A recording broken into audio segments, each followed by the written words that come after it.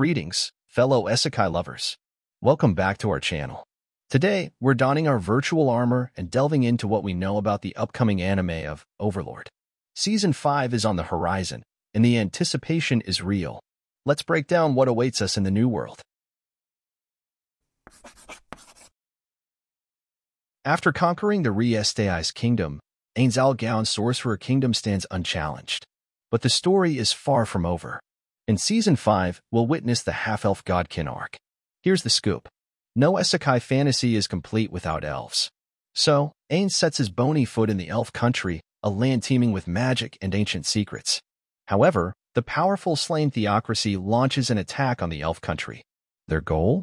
To eliminate the elf king and seize control. Unexpectedly, the Sorcerer Kingdom steps in, altering the course of the battle. But whose side will they favor?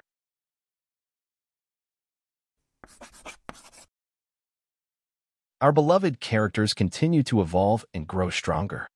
Ainzalgaon's quest for global domination remains unwavering. But what drives him? Power? Purpose? Or something deeper? Albedo and Demiurge, these loyal guardians harbor their own ambitions. Will their paths align or diverge? Shaltir Bloodfallen, her vampiric allure and combat prowess make her a wild card. What role will she play?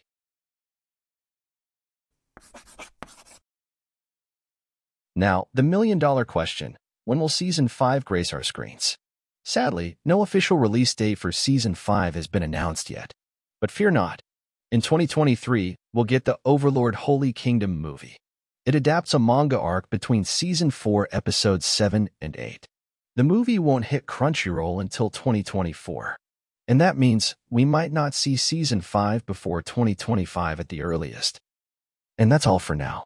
Like this video if you liked it, and hit that dislike button twice if you didn't. See you in the comments section.